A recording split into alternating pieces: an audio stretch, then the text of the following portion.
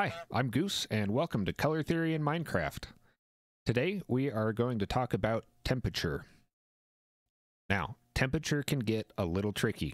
So I know I said these are going to be quick, digestible little bits of information, but we're going to get a little more into it with this one because it's kind of hard to explain it without doing that.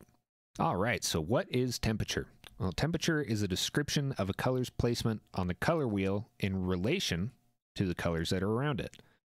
Now, that probably doesn't help a lot, but it'll make more sense in a sec, I promise. Generally speaking, closer to red is warm, closer to blue is cool. If we split these six guys right down the middle, we got cool colors and warm colors. But there are a lot of exceptions, and you really have to pay attention to what colors are around it. This is when relativity really becomes important, because what if we have something like this? Is that closer to blue? Or is that closer to red? Because if you're looking at a color wheel, purple is going to be right in between the two of them. So is it warm or is it cool? It's hard to say if it's just by itself. So this is when we have to look at it in relation to the colors that are around it. So for example, we have purple and orange. This is going to be the warm color. This is going to be the cool color. This is closer to red. This is closer to blue. But if we put blue over here, all of a sudden this is the cool color. And this is the warm color. Generally speaking, you could say that these are both cool colors, but in relation to each other, we have cool and we have warm. Now, things are going to get even weirder if we throw red right here. How do we categorize those? Well, we know that that's warm, and we know that that's cool. The weird thing is that we can say that the purple and the red are warm in relation to the blue. But you can also say the purple and blue are cool in relation to the red. So things get kind of tricky. This is why paying attention to what's around it is really important, and why I stress relativity so much, especially in temperature. I have some examples here that I hope will help clear things up and maybe give you a little bit of practice. We have orange concrete and warped wart block.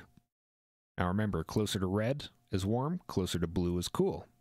So in this case, the orange concrete is going to be warm, and the wart block is going to be cool. Now we'll go to one that's a little bit trickier. They're both kind of close to purple and pink, but cherrywood is going to be closer to red, and amethyst is closer to blue. So in this case, amethyst is cool, cherrywood is warm. Over there, amethyst was the cool one, but over here, because it's next to something that is even closer to blue, amethyst is going to be the warm one, ice is going to be the cool one.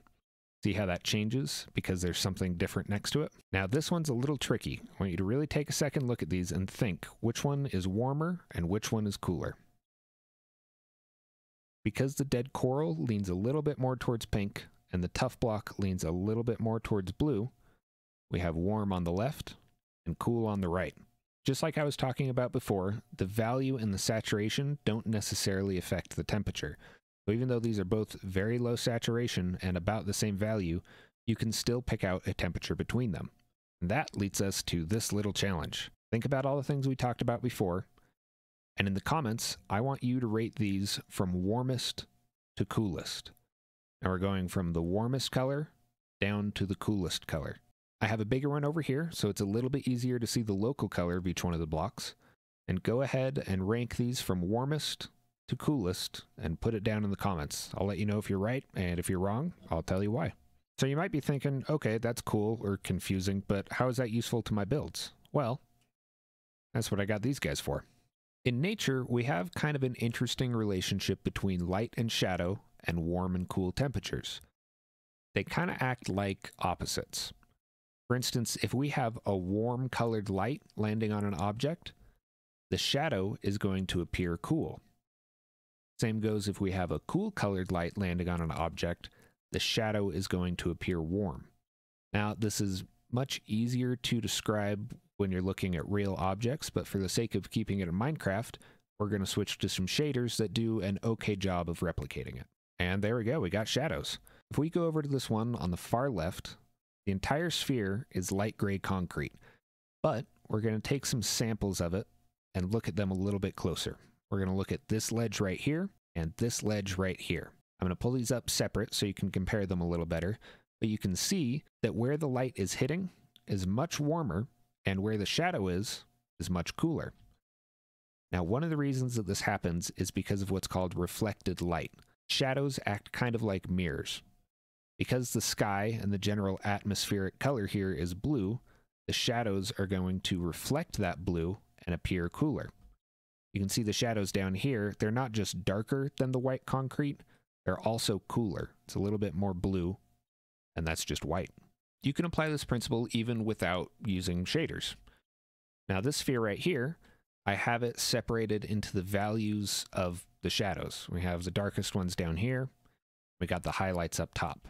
Now what I'm going to do is I'm going to turn off the shaders, and I'm going to show you how this replicates what we saw here. This is focusing mostly on the values, so we're going from light down to dark, but there's a little bit of information about the temperature as well. Try to keep these guys some of the cooler grays, and then we have some warmer grays in the transition. Now, if we want to accentuate this even more, I have this guy right here. This is a temperature map of the values of the light and the shadow. I know that's a lot, but all that means is we have a warm light, so the colors are warm, and then we have cool shadows, so the colors are cool. Now you might be like, Goose, I thought you said that red was the warmest and blue was the coolest. Why do you have yellow up top? Well, there are two reasons for that. One is so that it's a little bit easier to differentiate and keep in line with the value, so that we still have high value going down to low value. But there's also something very interesting about the light system in Minecraft that I just figured out. Now, I want to say that this is vanilla game. There's no shaders, no mods. This is just the basic lighting system that is in the game normally. We have the sun directly above, and this line of blocks casting a shadow. It's going to cast a shadow all the way down to the ground.